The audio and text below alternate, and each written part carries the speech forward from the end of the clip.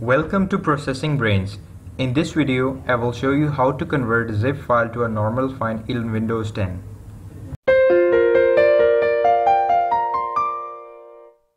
So first of all, you have to make sure that you have WinRAR software installed in your computer. So if you don't have installed WinRAR software, the link for the downloadable software is in the description. So after downloading or installing the WinRAR, you have this type of file, image.zip or whatever it is.